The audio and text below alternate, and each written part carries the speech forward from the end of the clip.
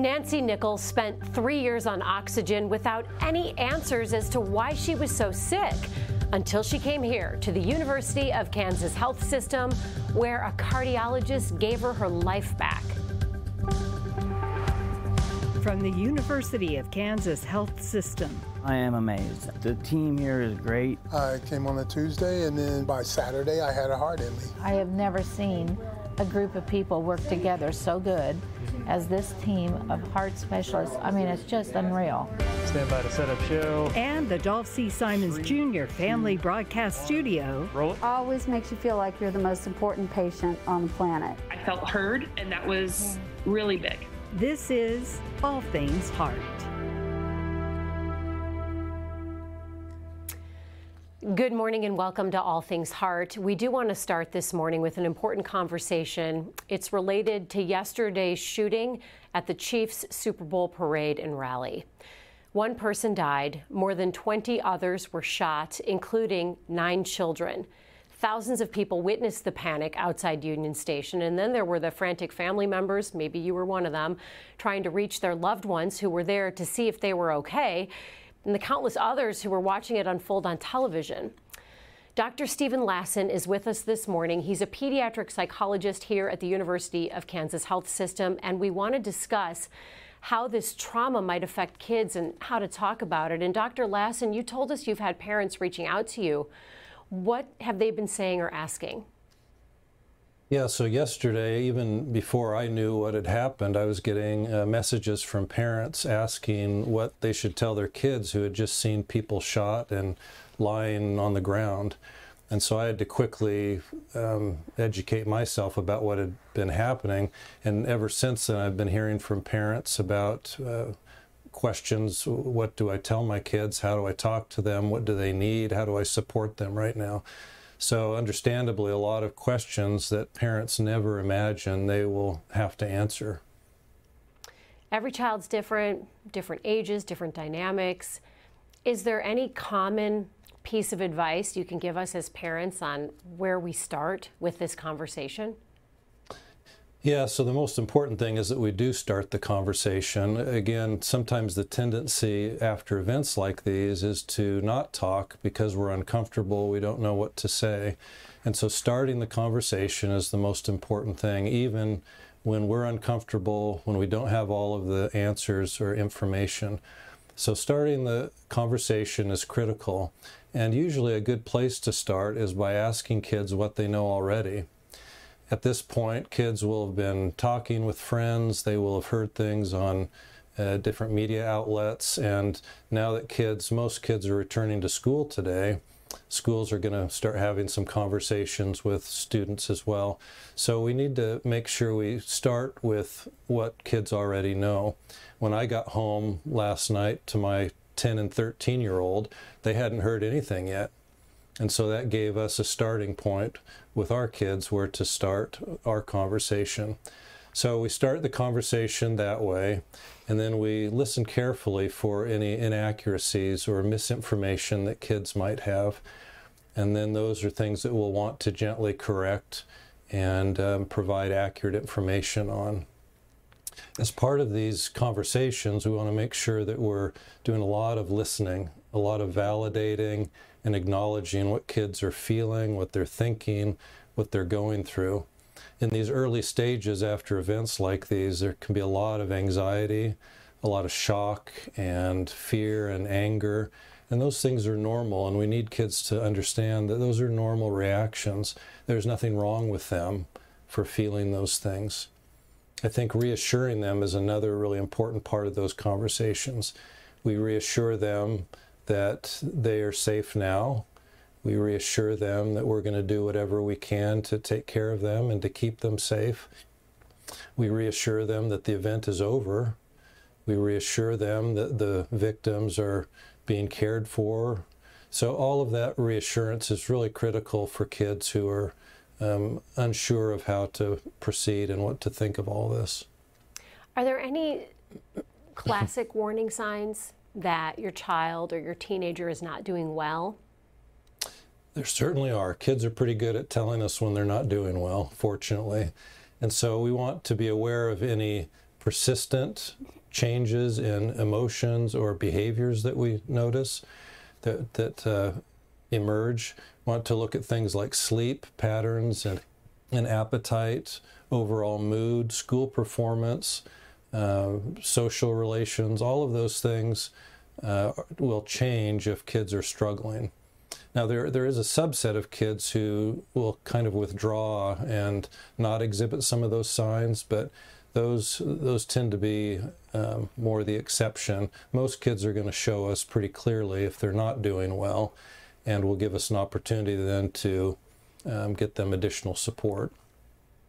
There are lots of parents who have multiple kids, different ages. Do those parents need to have separate conversations with each child based on their age? Yeah, that's a great question.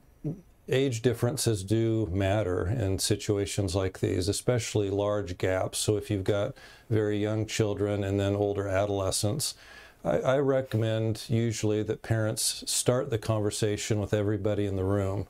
I think it gives a sense of cohesiveness to the family and allows everyone to kind of start on the same level. But then after that, there very well may need to be additional conversations, especially with older kids. Older kids are able to process information at a deeper level in a more adult-like way. And so I think additional conversations with them could be helpful. Now, in all of this, we need to not focus as much on age as emotional maturity.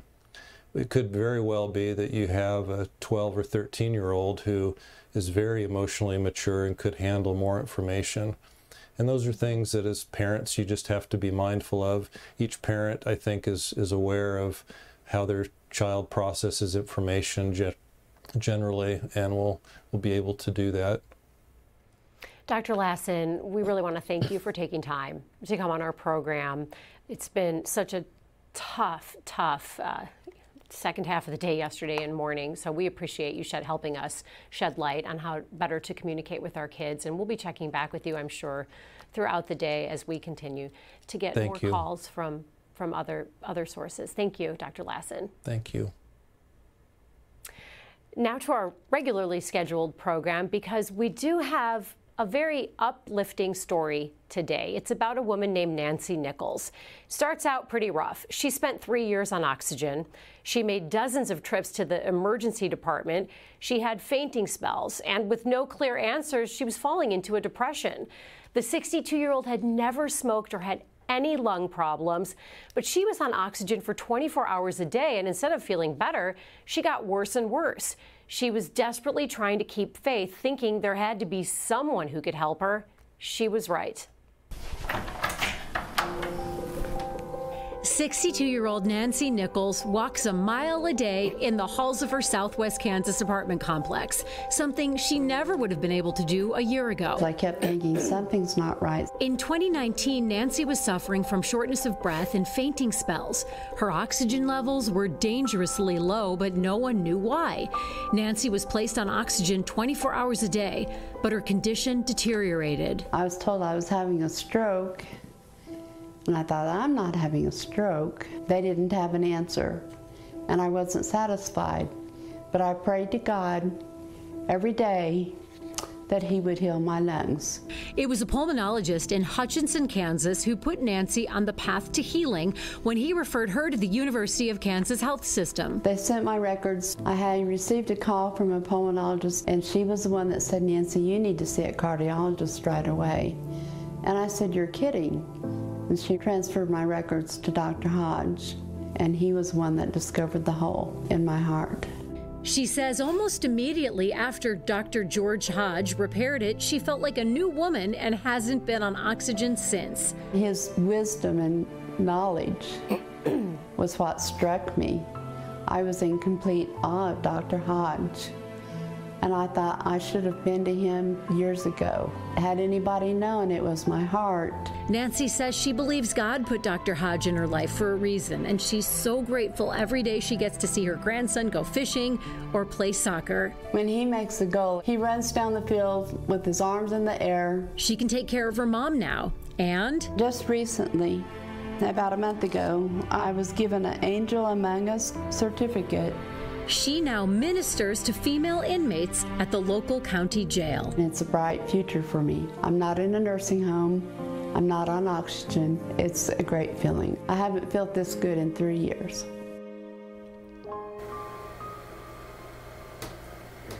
We are so pleased to have Nancy join us live today from her home in Dodge City, Kansas. Nancy, you look amazing. You look amazing in red, and I love your scarf with the hearts on it. Mm-hmm. Beautiful. And we're also joined by her interventional cardiologist, Dr. George Hodge. Thank you so much for making time to join our discussion, Dr. Hodge. Thanks. I want to start with Nancy. Nancy, you spent 3 years on oxygen, 3 years. You've also said that your apartment began to feel like a nursing home, which must have been so tough. It was tough. I was inactive, I was depressed. My homey apartment had the atmosphere of a nursing home, oxygen machines everywhere, tubing going every which direction. Everywhere I would go out in public and people would stare at me like, what's wrong with her? And it was a very trying time for me. It was a long 3 years. Yeah, and 24 hours a day being on oxygen. You had pneumonia before this, so you initially thought the problem was your lungs, understandably. Did you have any inkling that it was your heart? No inkling at all, Alexis. And before I had seen other doctors, had seen medical doctors, pulmonologists, cardiologists, and they would all tell me that they couldn't find anything wrong. And I would respond with, well, something's wrong somewhere, or I wouldn't be on oxygen 24/7. So when the pulmonologist from KU called me and said I needed to see a cardiologist from KU, I was surprised. I'm like, this is really interesting news. And thank God you were able to get in with Dr. Hodge. Now, Dr. Hodge, when you first see Nancy and she tells you this has been 3 years, she's been on oxygen, doesn't know what's wrong, what's the first test as a cardiologist that you run? We usually start with an echocardiogram, and with the story of needing oxygen and even on oxygen, the oxygen levels continue to go. We suspect some shunting in the blood from right to left or from left to right, and so we look for holes in the heart when we hear this kind of a story. And so a transesophageal echo is the best test to look for that, and that's a test where we go down from the throat and we take good quality pictures of the heart chambers and of the septum or the membranes between the chambers of the heart. And is that when you first saw the hole in her heart? Yes, we had a suspicion on the surface echocardiogram, which is the across the chest echocardiogram, but we confirmed that you can't really see the hole with the surface echocardiogram. You get a hint that there's something there, that there's some shunt of the blood from side to side, but you don't really actually see the size and the actual hole until you do the transesophageal echocardiogram, which is the one where we put the ultrasound probe down the throat, down the esophagus. I gotta ask, as a non-medical person, when I hear hole in the heart, I'm trying to envision that.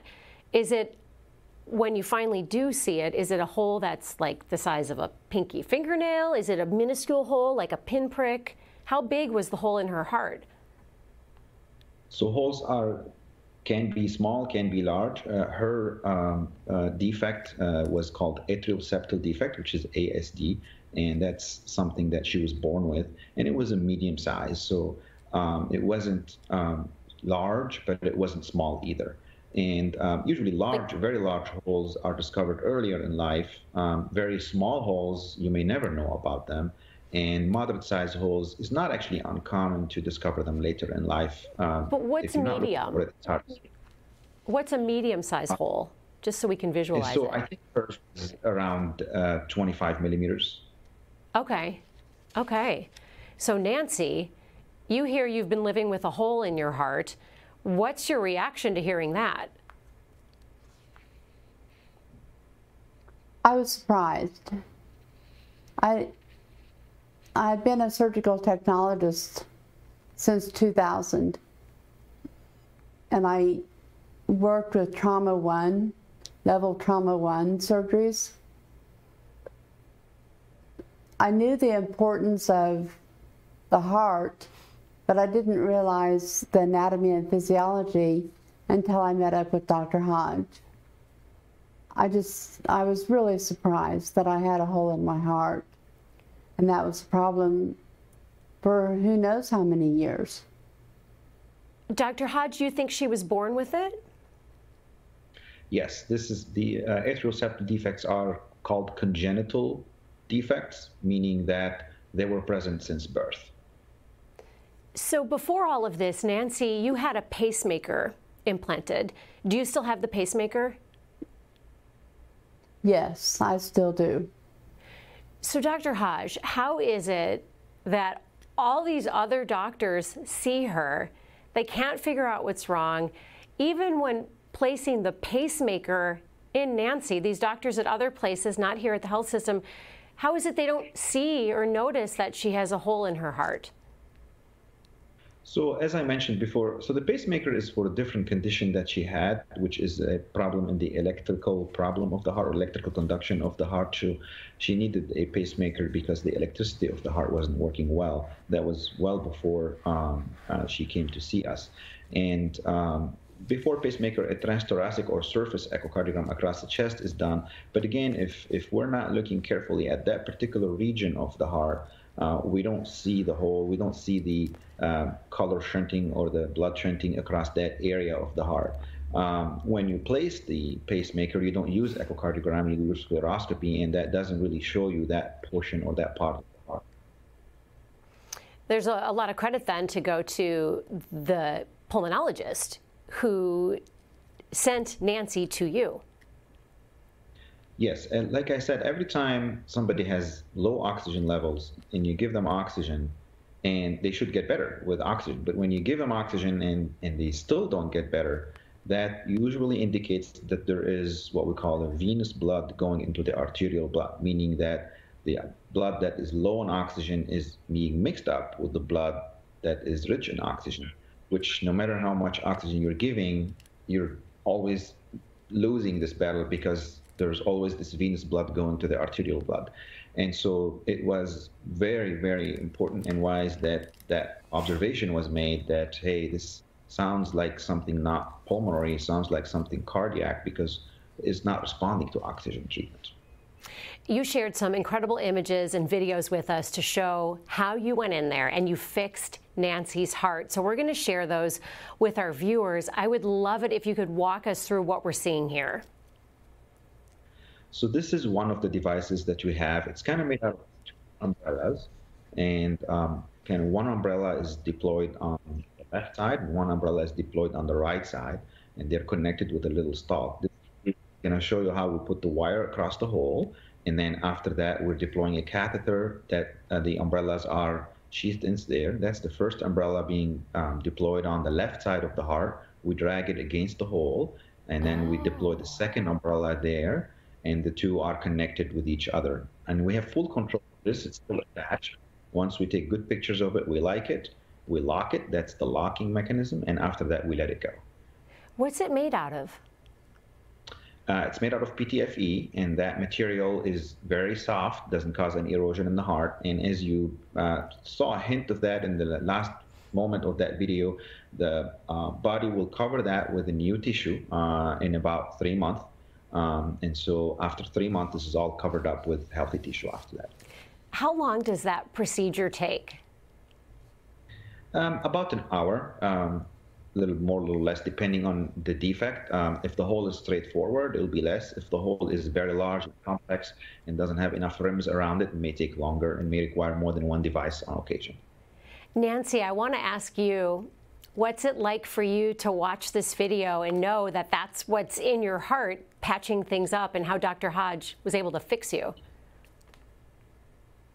It's incredible, medical technology, but mainly the University of Kansas has some of the greatest medical experts like Dr. Hodge. if I had not gone to Dr. Hodge, I would still be on oxygen, definitely. Maybe in a nursing home, maybe in a wheelchair.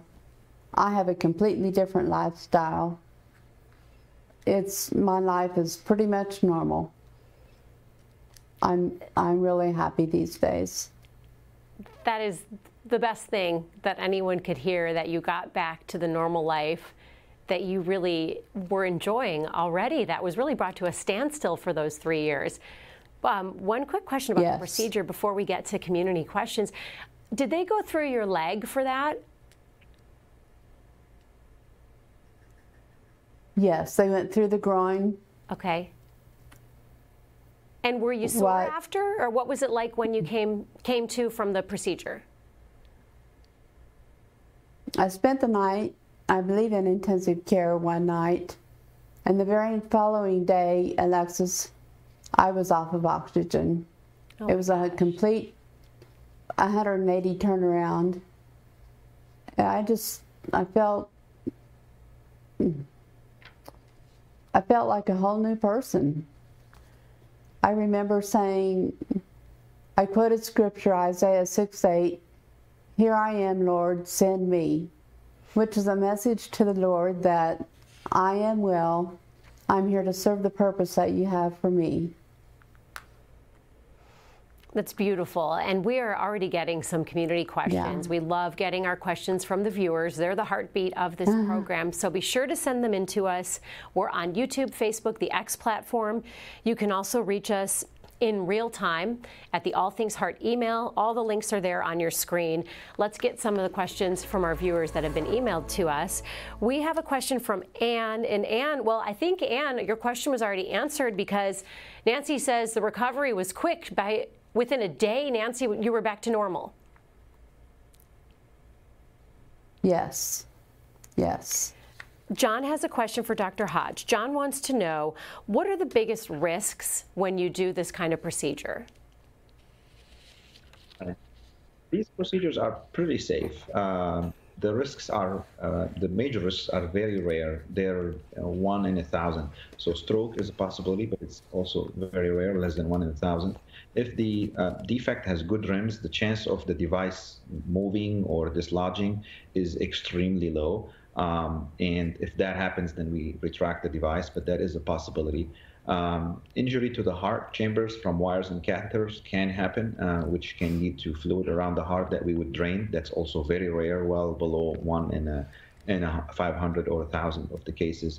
We're going through the leg veins, like Nancy mentioned, so bruising and some mild discomfort in the leg veins where we poke and we pass the catheters is a possibility, so we have some bed rest. After that, the chance of needing to open the chest is extremely rare. It's less than 1 in 1,000. The patient is not under general anesthesia. We use conscious sedation, so some moderate amount of sedation with Versed and fentanyl. So they're kind of in this twilight zone, but they're arousable. So risk from anesthesia is very low as well. Terry has a question for you, Dr. Hodge. Terry wants to know if Nancy's symptoms were common for a hole in the heart. Would trouble breathing be the biggest indicator? Yes, certainly trouble breathing. The trick is trouble breathing can be due to a very large number of medical conditions. And this condition is not the most common reason for having shortness of breath by far. But the main indicator that there is what we call shunting is that the oxygen level is low, we're giving oxygen, and it's not getting better. That's a really red flag that it's got to be shunting of the blood through a hole. And Nancy, when you look back, were there any other signs that there was a problem, or was it strictly the problem that you thought was your lungs for good reason? I didn't know what it was. I knew there was something that wasn't right, but I couldn't get anyone to listen to me. As soon as I connected with Dr. Hodge, I felt a great sense of compassion and care. I finally found somebody that had an answer, and I was actually overjoyed with that I had a hole in my heart. Right. The doctor found the problem, and it could be treated, and it was quite simple. It's a beautiful thing. Jean has a good question for Dr. Hodge. Jean, one of our Facebook viewers, writes in, since the hole was congenital, why didn't the problem show up years ago? That's a very good question. Oftentimes, the holes are not as large when we are born as later in life. And the enlargement, so this hole puts strain on the right side of the heart, and Nancy's right heart chambers were enlarging. And as the right heart chambers enlarge more and more dysfunction of the right side of the heart can happen, including enlargement or failure of the valve on the right side, or weakening of the chambers of the right side. And so it does take time for these consequences of this blood shunting to show up more and more. That's why if it's a very large hole, it will show itself at the young age. If it's not a very large hole, kind of a moderate sized hole, it could be in the 50s and in this case in the 60s till we discover the hole. And again, if it's a 1 or 2 millimeter hole, we can live with it all our life and not have a problem, because the amount of blood going from one side to the other is not going to affect the right side chambers of the heart much. Nancy, I want to share this beautiful letter that you sent to Bob Page, who's the president and CEO here at the University of Kansas Health System. You sent a letter right to the top dog here. And Dr. Hodge, we want you to hear this because the letter's about you. So the letter that Nancy wrote to the President Bob Page reads in part, when Dr. Hodge repaired the hole in my heart, it instantaneously healed my lungs. I believe if it were not for Dr. Hodge and his expertise, I would be in a nursing home and in a wheelchair on oxygen to keep me alive. Now I have a second chance to watch my grandson play soccer, basketball, go fishing. I help him make my famous chocolate chip cookies. I'm able to take a daily walk in the mornings without shortness of breath. Nancy, that is such a sweet letter, and so nice that you sent that to Bob Page. He replied to you? He did, and I've kept the letter in my file as a reminder that if there's anyone out there looking for medical opinions, expert advice, to contact Dr. Hodge at the University of Kansas. I highly recommend that. Just to give him a call and start the process of finding out why. Dr. Hodge, how does it feel to hear that letter? I mean, what a great way to start your day. See your former patient so happy and vibrant, and have that letter sent to the CEO of the health system. I always say I'm really grateful, and I always say I have the most rewarding job ever because of experiences like this. There is nothing that is more rewarding than seeing how well Nancy is doing. There's nothing more rewarding than seeing how she's off the oxygen. She has, the ability to walk and be independent. This just makes me extremely, extremely happy, and that's what keeps me going. Nancy, real quick, are you willing to share the secret recipe for the chocolate chip cookies with anyone else besides your grandson? Because I'd like that recipe. Absolutely. Oh, great. All right. Well, I'm going to have Cliff. They're on the back of a chocolate chip bag recipe. Oh, that's the secret? And I mix the chocolate chips. Oh, nice. I mix a bag of milk chocolate chips and semi-sweet chocolate chips. Okay. That's the secret. It's the mixture. Thank you for sharing that with everyone. We love sharing the incredible work that our doctors do at the health system, like Dr. Hodge. We also love showing you what life looks like for them outside of these hospital walls.